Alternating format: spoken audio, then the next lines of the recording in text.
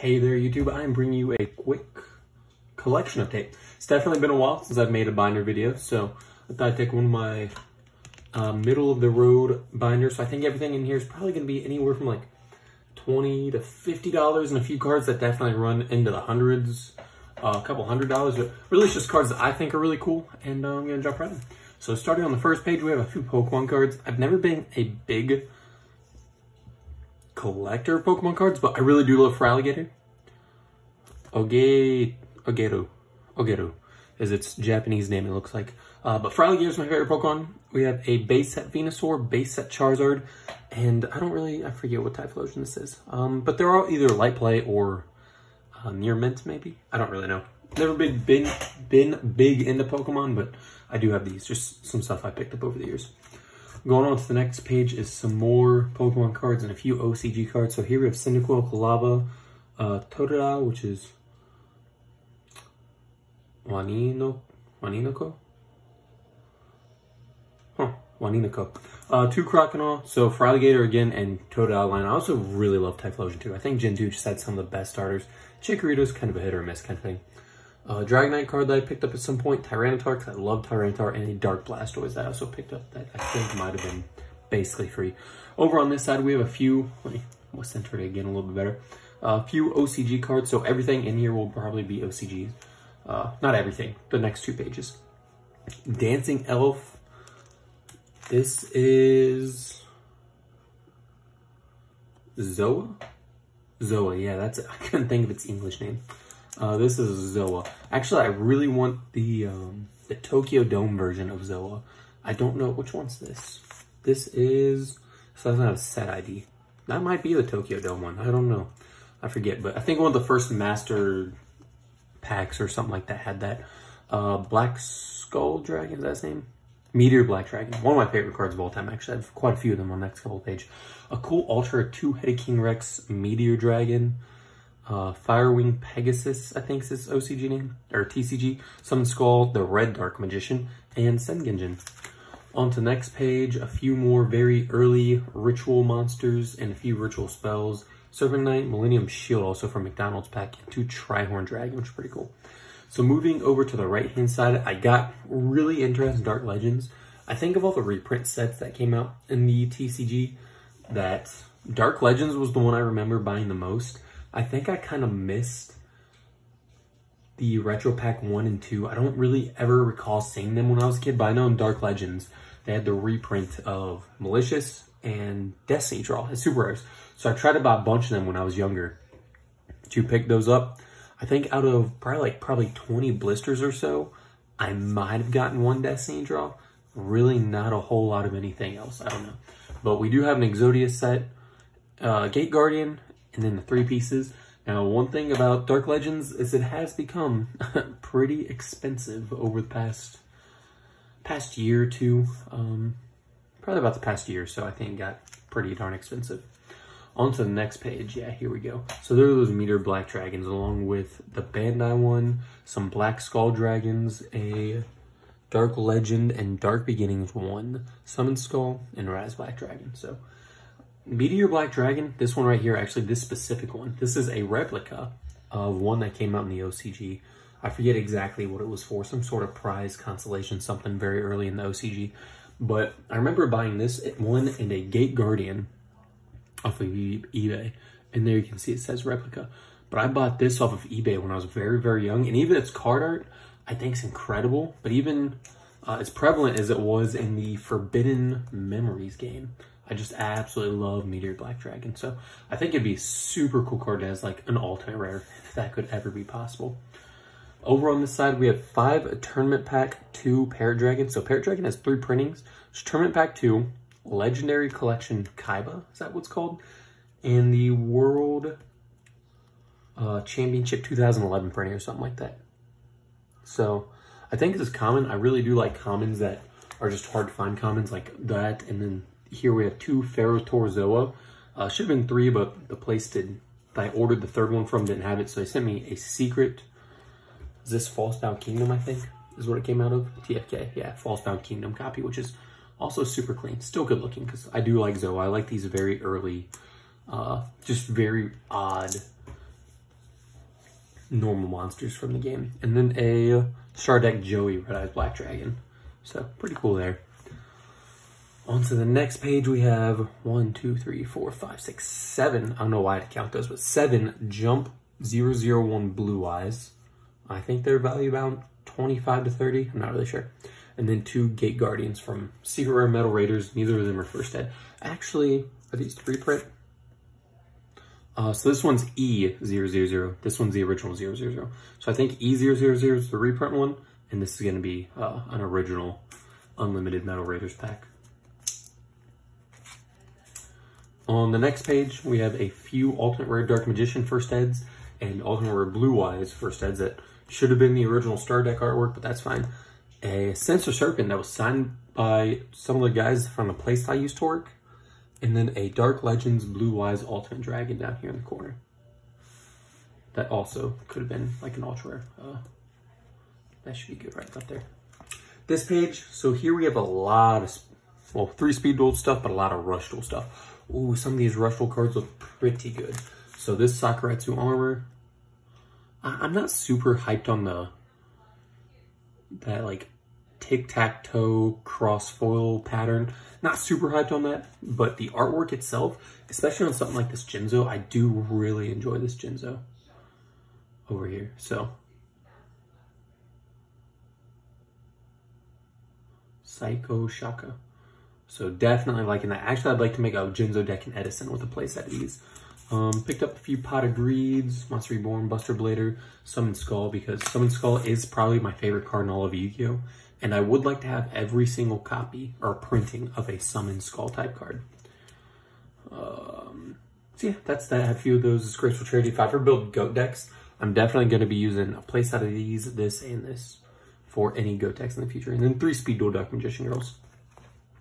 Next page. So this is a card that really shows how big Yu-Gi-Oh! Collecting has gotten and how expensive it's gotten over the course of the past probably year or two. And actually, there's something inside the sleeve. Let me try. It's gonna bother me. Gotta try to get it out real quick.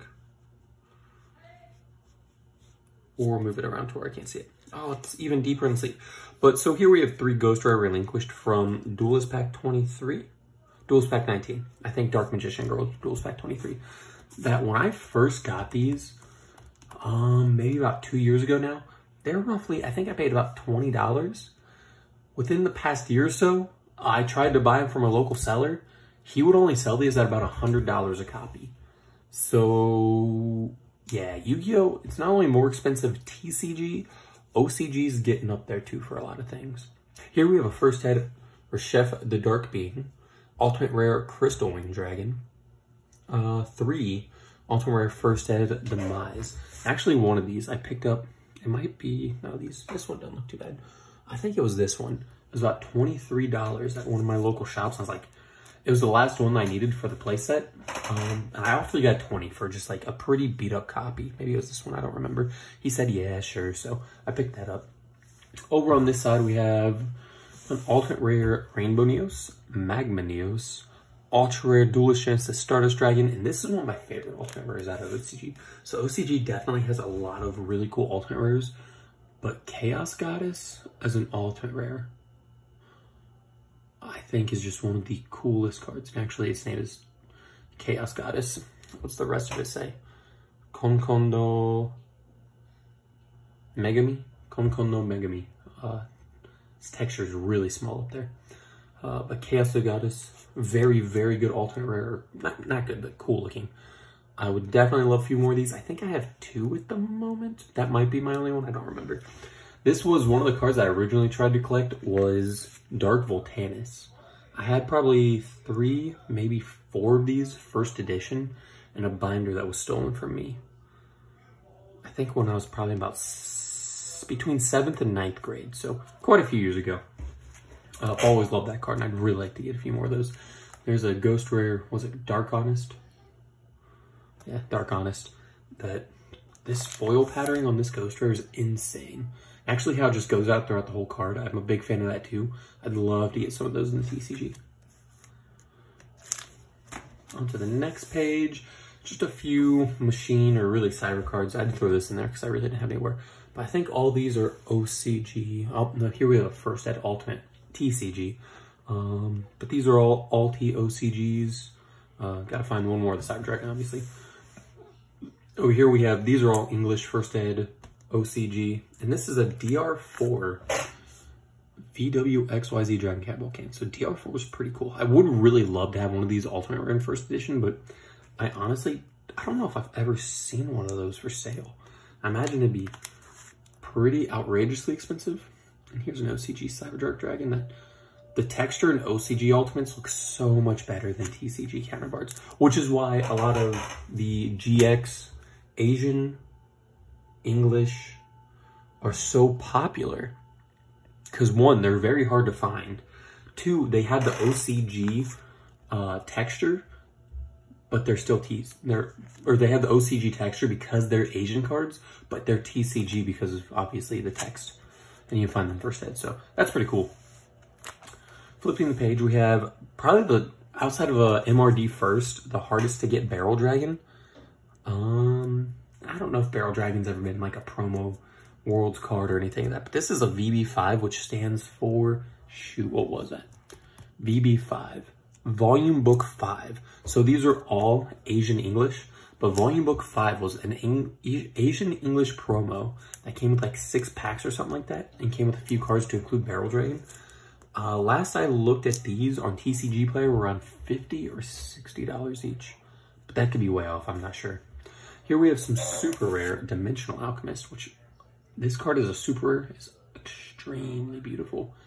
I really love Dimensional Alchemist as a card in Edison format, how it replaces itself. Big fan, so really liking that. Here we have a 3 super rare Hydreigon. One is DR4, the other one are CP, is it 5, 6? Or CP4, so DR4 and CP4. First ed Card Trooper, first ed Prometheus, 2 first ed Darknethius, and 2 OCG Ultimate Pot of Avarice. The next page we have 3 Retro Pack Legends, 3 Shonen Jump Green Baboons, 3 first ed Mystic Pipers Secret. And I don't think this card's ever had a reprint.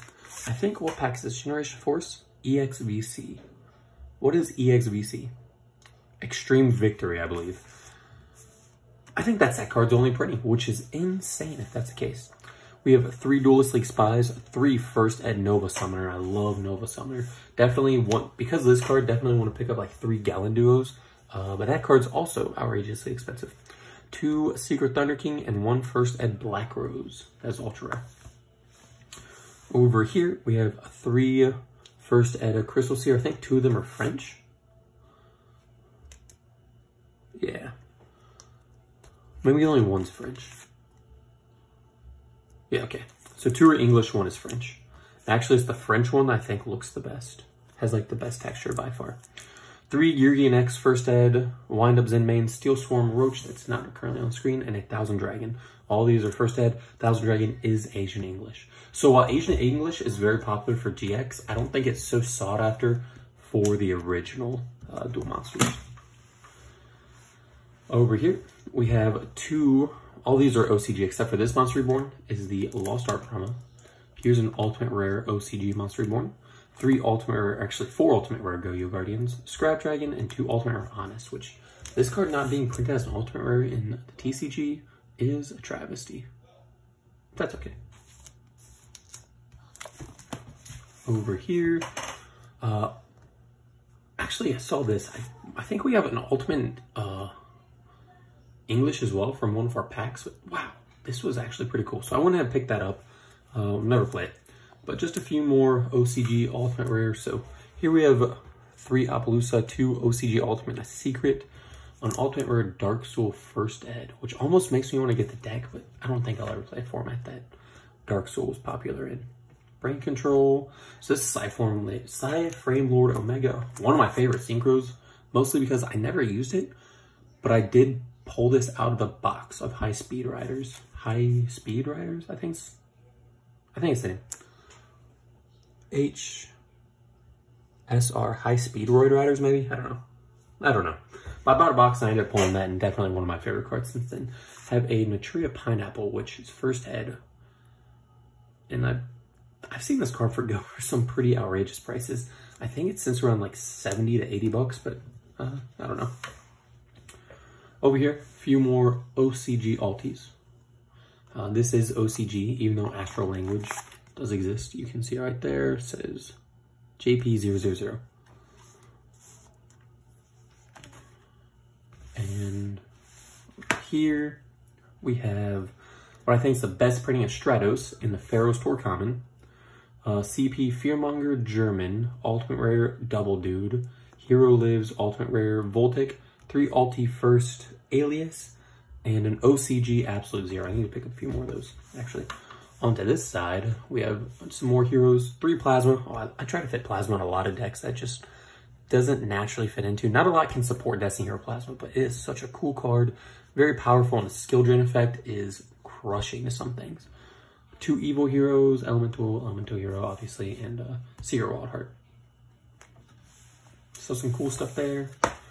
This page, we have some more Ultimate Rares. 3 Water Dragons, Cyberblader, Dark Horse, Red Dragon, Archfiend. TCG is like a $500 Ultimate Rare First Ed. Ooh. Was it Ancient Fairy Dragon? 2 of these are Alti English First Ed. Is that Princess Pikachu and Princess Karan. There we go. On this side, a few more OCG Ultimate Rares. So I love OCG Ultimate Rares. Some of the stuff that they got. Phantom Sky Blasters, Lightning Vortex. Obviously, we had those. Venom Naga is an Ultimate Rare. Starlight Road is awesome. This is also another really popular Ultimate Rare out of the OCG. End of Anubis as an Ultimate Rare looks so good. But these are not going to be OCG. It's Ultimate Rare First Ed Breakthrough Skill and Great Shan Shogun, which for some reason, again, I don't know much about Edison format 6 Samurais by any means, but they don't really play Shan Shogun from what I've seen. Obviously, you can probably be a super dead draw and probably lose you more games than it wins in Edison format. But I think 6 Samurais is a decent pick in Edison format. I think so, at least. Never played. Looks like 3 Ultimate Rare Rises. This one is English, but check this out. Whoever touched this card. Oh my gosh.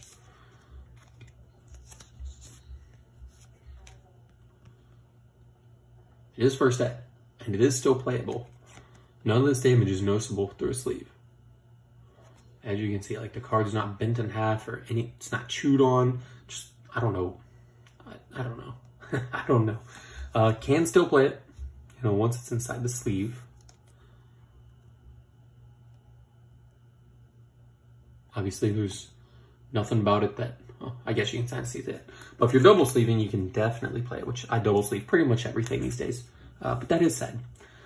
A First Ed Card Trooper again, some more Ultimate Rare Monarchs. I think only 1 Mobius. Yeah, this Mobius is First Ed OCG. Over here, we got 3 First Ed Thestalos. One of them, I think it's this one, yeah, Spanish. 2 Ultra Sangans. Starter deck Blue Eyes printing from OCG Thousand Dragon. A CP Giant Germ and Pot of Greed. Super rare. So some more pretty cool cards. Here we got a First Ed Asian English Dark Magician. Just a few more cards. So this actually picked up. This might be worth something. I don't know. I think it's a decent amount. I don't know how much I picked it up for, but I do really like this art. I need to start finding more of these like cards that combine Dark Magician or Dark Magician Girl or Timaeus, any of the, basically the, was it Legendary Dragon fusions or whatever? I need to find some more of those. Here we have another Steel Swarm Roach. This one being dual terminal Japanese. I don't know if we got this dual terminal in TCG. I don't think so, but I just love the dual terminal cards. The more like older I get, I guess, the more I play, the more I really love dual terminal cards. Over to this side. So this was a pretty cool find at my locals. Well, I found 2 of them and a few other cards, but a Korean Red Eyes Darkness Metal Dragon Ultra from Premium Pack 4.